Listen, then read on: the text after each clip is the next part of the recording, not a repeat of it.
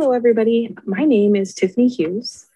I am the current lead social worker for the Roosevelt School District, and I'm here to talk to you today about how connection is really the key to student success. First, I want to start this out by having everybody just close their eyes and get comfortable wherever they're at. And think back to when you were in school. And think back to who was your favorite teacher growing up and why? It could be more than one. It could be maybe another professional within the school, a principal, a vice principal, a social worker. And I want you to think about how that person made you feel and how they impacted your education, looking back on it.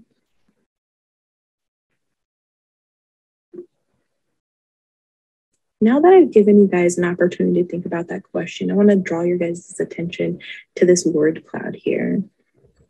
This is a word cloud that a recent training group that I had came up with when I asked them the exact same question. And what I find when I normally ask this question is that these are the answers that I get, that teacher made me feel seen and heard, inspired to learn, excited to learn, that they were kind to me, that they made me feel brave because they made me feel like I could learn things I didn't think I could learn before. And I feel like all of these words all speak to the connections that we build with our students. And it got me thinking when I first did this activity with a group of teachers that maybe my ability as a social worker or what I can do as a social worker to help my school could be to teach the teachers how to build connections with students and how to build community within our school to make us more successful. As I previously mentioned, I'm a school social worker. And so when I asked this question to a group of teachers when I first started, it was in that role. And so I wanted to just talk to you briefly about that role. School social workers are in schools to help students overcome any social or emotional barriers that may be interfering with their academic success. That seems super simplified, and it is, because that can include so many different things, right? That can include providing food, helping parents get access to housing information. It could include us also providing mental health services, crisis services, or referring those out. But our ultimate goal is to promote and support the educational process for the student.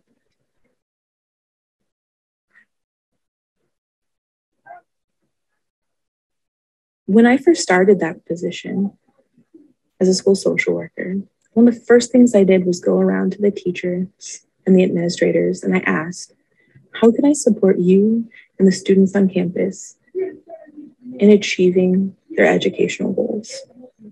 What's getting in the way? And almost every single person said the exact same thing. And it was that our students are bringing so much more than just their backpack into the classroom.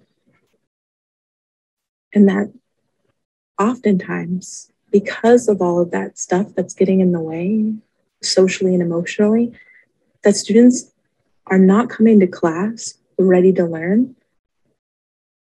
And they need help getting them in a mind frame where they can learn into their learning brain and their thriving brain and out of their surviving brain.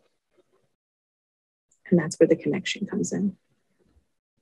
Connection, and a positive one to an adult, and a positive connection that's being modeled for them so that they can mirror that with other children in their class, can help children go from a survival brain where they're not sure what's going to happen next into a thriving brain where they're ready to learn and take chances and remember the material because they're not thinking about their safety as being in question. they're now being able to focus on what the teacher's saying. So then I had to figure out how to make that happen, right? How can I make students feel like there was connections and safety in school? And so I started looking at research. And I found a lot of research from Dr. James Comer.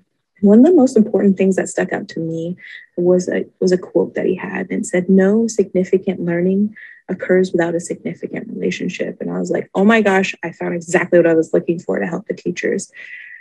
So I started reading some of his research about things that he did that could help. And how can I help build the capacity on my campus and teach the teachers how to have those positive interactions to build rapport with students? Because me as a social worker, that was a skill that I already had. But with teachers, they already had so much other things to worry about, right? Oftentimes they're thinking about standardized tests, curriculum, all of those things. And because of that, I think that oftentimes they were worried that they wouldn't have time in their day to be able to set aside some time to build those significant relationships one-on-one. So I wanted to find them some tools. And the tools that I found were simple. On your screen right now, you're going to see 3 pictures. 2 of the pictures are something that we called community circles that we began having every morning in each of the classes here on my campus and throughout the district, where teachers set aside 30 minutes to give each and every student time to feel seen and feel heard. And this was built in, so they didn't have to worry about it getting in the way of anything else.